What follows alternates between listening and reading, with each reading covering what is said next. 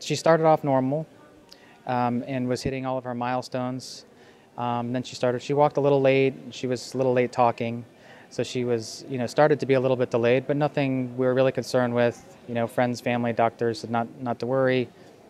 Kids develop at different paces and she'll be all right.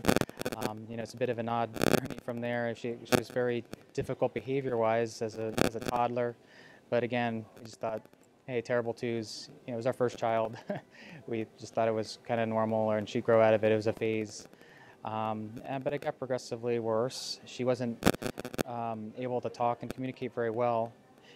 But she learned adaptive techniques, and that kind of confused us for some time until we figured out that she really didn't understand, didn't have the comprehension behind it. So she was able to say certain words or phrases, but she didn't really understand the meaning of them. She was just kind of repeating them.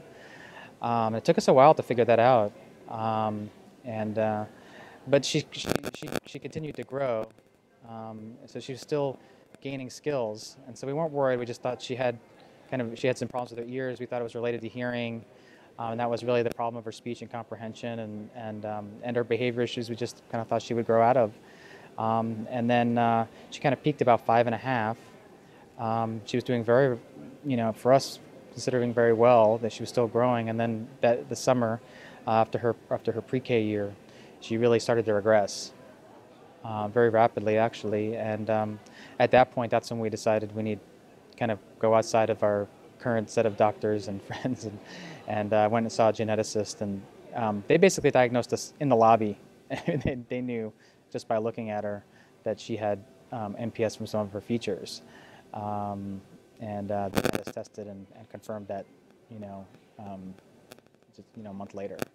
So it's been 1.5 years now since the diagnosis, and since that time she went from saying 4- and 5-word sentences to now just maybe 1-word sentences here and there. Every once in a while she might say a phrase, but it's completely out of context, And her hyperactivity has just been off the scale. I mean, she can't sit down. She used to be able to at least sit down for a few minutes and maybe color. She couldn't really color in the shapes or anything, but she could at least hold a pencil or a crayon and keep it on the paper. And she can't even do that anymore. She picks it up and drops it, picks up something else, drops it. She can't focus on it for more than a few seconds. She runs around the house. Jumping into things, jumping over things, knocking things over, constantly grabbing everything off anything that's available she will grab. And she can't sleep. So she's up all night. I'm up all night with her.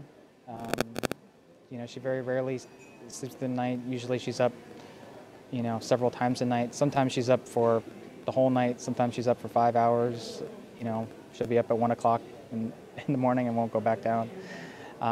It's very difficult. Hard to hold down a job. Hard to, have a normal functioning family. Hard to, so it's very difficult home life. Causes a lot of stress in our relationships, both with our friends, our family, and even myself and my wife. So it produces a lot of stress.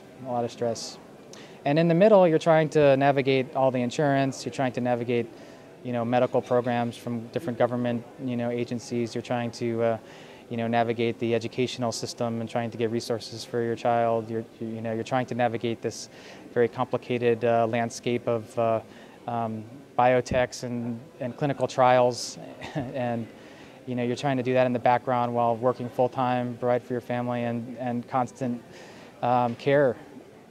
So it's not manageable, really.